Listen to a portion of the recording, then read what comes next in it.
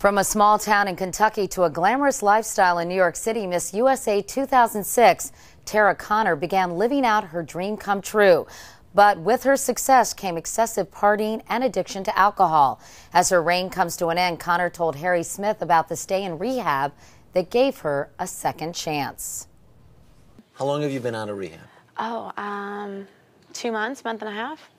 It's been a while. 6, 7 weeks, something like that? It's been a while, yeah. I've been so busy that I don't know, I've been all over the place. Yeah. Serious question right off the top. Okay. Have you stayed sober? I have. Yeah. I have 100 days sober today. 100 days today? Uh-huh. Good for you. Yeah. Good for you.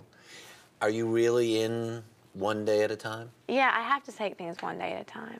There's so many things that I could be projecting on right now and having anxiety about, and, because it's a huge transition. And typically, addicts and alcoholics are afraid of change, but I'm really just ready to embrace every day and see how it works out. And, it's going really, really well so far. I remember that news conference with Donald Trump. Mm-hmm. Did you know then you were addicted to alcohol? No, I was in complete denial during the news conference. Right. I was in complete denial probably about a week and a half into rehab, and then that's when I figured it out. It's like, this person over here is crazy, and I'm just like them. Person sitting next to you. Yeah, we all had the same story, I mean, it's all the same. It is all the same. Yeah. When you have so many people around you that have been through the same experience and had the same, issues, and, they can sit there and say, you know what, I have an issue. It took me so long to just say, I have a problem. You know what? People want this to be real for you, and people want you to be better. Right. But this is the celebrity, sort of excuse of the day. I drive my car into a tree, and I'm going to go to rehab, or, fall off the way. How do you know this is real for you? How do you know you've got your life straightened out? For me, it wasn't a publicity thing just to say, hey, I'm going to go to rehab and it'll all go away. It wasn't that at all, because I had the option, resign or go to rehab for 30 days. Yeah. And I took the rehab because obviously I thought God's put me here for a reason. I'm not just going to have to go to rehab for no reason whatsoever.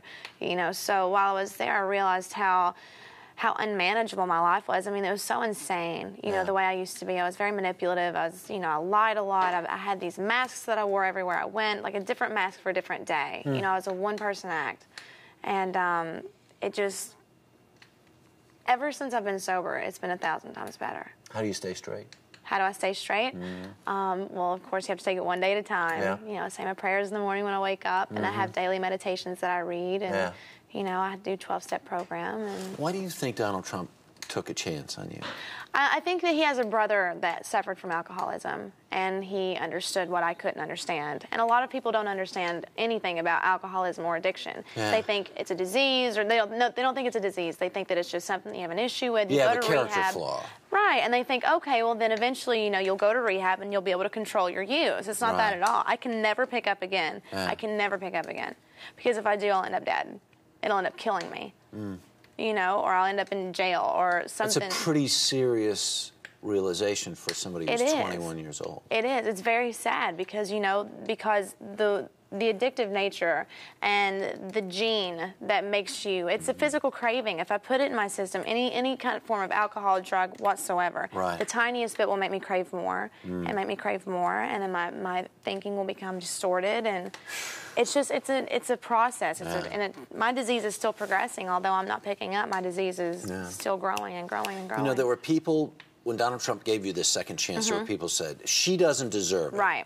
She blew her opportunity. And when you were in rehab, and even now, you spent so much time in the pageant system. Right. As a teen contestant, as a, Miss Kentucky, everything else, to have achieved everything you sought out to achieve. Right. Do you know why you blew it? No, I mean, to me, it was an ongoing process that made me blow it, if you want to call it that. And a lot of people do have a strict opinion about, she shouldn't have deserved a second chance. She shouldn't have gotten a second chance. Right.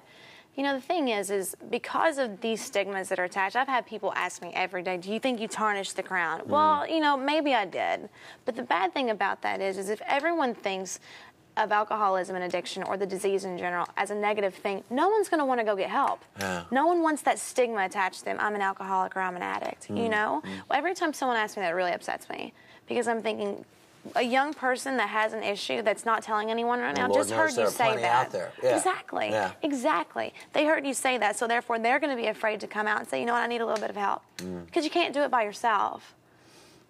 So, I mean, it's a really, really hard thing. I mean, that's something that I want to try to work on. What's going to happen to you now? What do you want to happen to you now? Sky's the limit, you know? I mean, I wanted to stay in New York, but now there's all these wonderful things popping up in LA, and I'm thinking, I'm just going to jump back and forth, But, you know? but that is not so sunny and rosy either. I mean, people have said, you know, oh, you could pose for Playboy and all this other stuff. I mean, you have some serious choices ahead of you. Oh, I have some amazing choices. The great thing is I have opportunities left and right, you know? It's just, I'm just going to take the path that I think is the right path for me. You know, I want to try a lot of things. There's so many different things that I want to do before I'm finished, and before I retire, before I'm done, you know. And where are you going to be 1 year from now? 1 year from now, clean and sober, God willing. You know, I don't know.